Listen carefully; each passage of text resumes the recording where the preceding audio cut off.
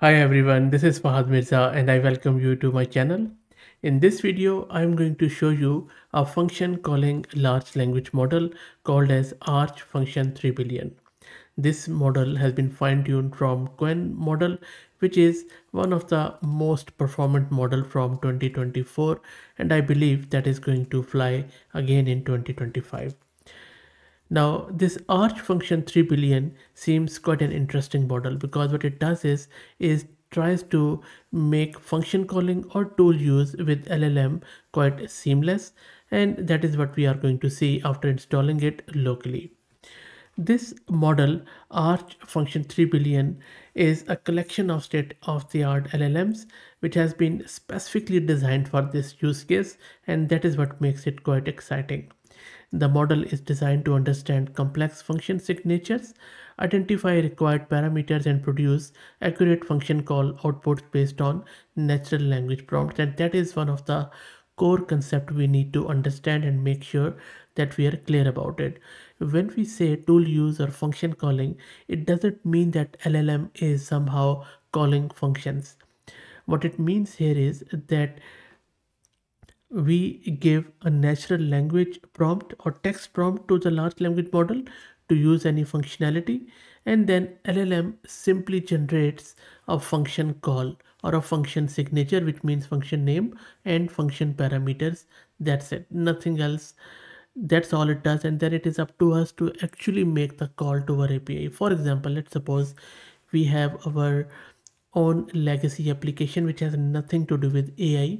It is running maybe in cloud or wherever, and then we want and it has a specific API interface where we call some API endpoint with some of the parameters. Now, if you want to make that call with the help of your AI application, you would need to generate a proper function call, right? So one way is to hard code it in your AI application, or for example, you want to provide an intelligent interface to your user where your user will only ask the question in a natural language. Then your LLM will very intelligently understand your text prompt, and it is going to generate the function call on the basis of your text prompt to the respective accurate API endpoint which it needs to go, and then it is up to your application to actually call that API endpoint with your function call. So that is a whole synergy between this. Now, a lot of models which we have seen, they do a good job, but sometimes they really don't generate an accurate function call. So if you want to automate it, you have to be extra careful that you make sure that accurate function call is being generated and then it is being called, and that is where this arch function tries to help out. So they also have shared some of the benchmarks, especially if the text prompt is ambiguous or incomplete, even then it is performing well, which is quite interesting. So and of course it is also offering low latency and high throughput. So let's get it installed and see how it works, not only for single turn but also for the multi-turn one, and the size is quite good, 3 billion. Allow me to also thank Massed Compute for sponsoring the VM and GPU for this video. If you're looking to rent a GPU on very affordable prices, I will drop the link to their website in video's description. Plus, I'm also going to give you a coupon code of 50% discount on a range of GPUs, so do check them out. This is my Ubuntu system and this is my GPU card, NVIDIA RTX A6000 with 48 GB of VRAM. First up, let's create a virtual environment with Conda. And now let's install all the prerequisites, which include Torch and Transformer. Make sure that you install the latest version of Transformer. And now let me launch my Jupyter notebook. Okay, let me now grab my model and the tokenizer with it. It is going to start downloading this Arch function 3 billion.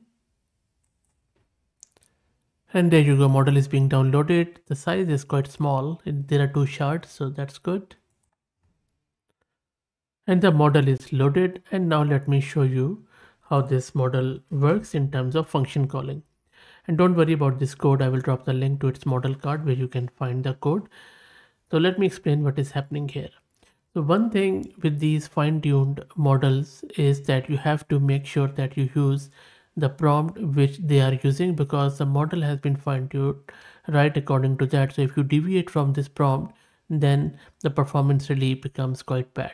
So make sure that if you are looking to do function calling with this or tool use with this model, you stay with this prompt where we are defining the task, that the task in the task it starts with that you are a helpful assistant.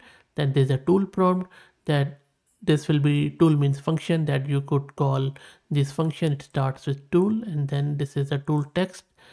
This is a format of the prompt for each function call, and then this is a tool which we are defining. Of course you can replace it with your own tool, and this is a very standard tool definition in JSON format where we are describing tool's name, its description, and its arguments or parameters. So you see location and unit, Celsius, Fahrenheit, and it's a very standard one, so which is quite good. So if you're using OpenAI's model or Anthropic or any other, you could make it a drop-in replacement here.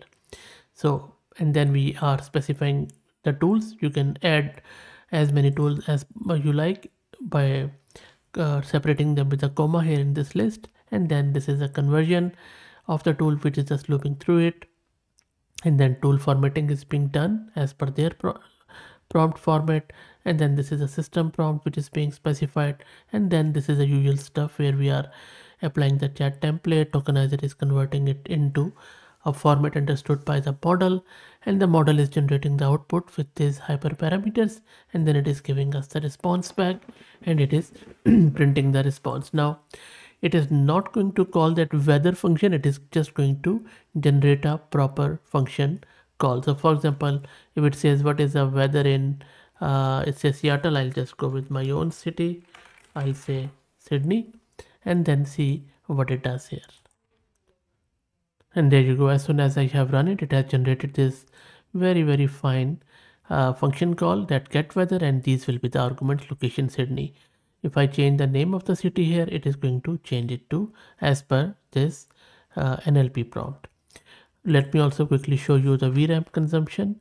It is using just around 6.54 gig of VRAM, which is not bad for 3 billion parameter model. One other cool thing about this model is that it can do multi-turn function calling. So let me show you an example.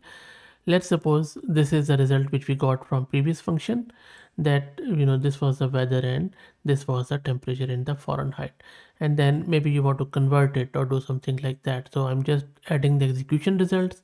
Again, make sure that you keep it in this format, and then again this is a message where we are appending it. Tokenizer is again converting it into token, model is generating the output, and then we are printing it out. So let me run it. There you go. So it has converted it into 62 Fahrenheit in the Sydney, and then you can of course again embed it. So what exactly happening here is you can create a chain of function here, or even multi-agent setup, or agents, or AI calling other function or the tool use done by other agents. So you can primarily build a multi-agent system using different tools or different functions with the help of this model. So that's it. I hope that you enjoyed it. Let me know what you think. I will drop the link to it in video's description. If you like the content, please consider subscribing to the channel. If you are already subscribed, please share it among your network as it helps. Thank you for watching.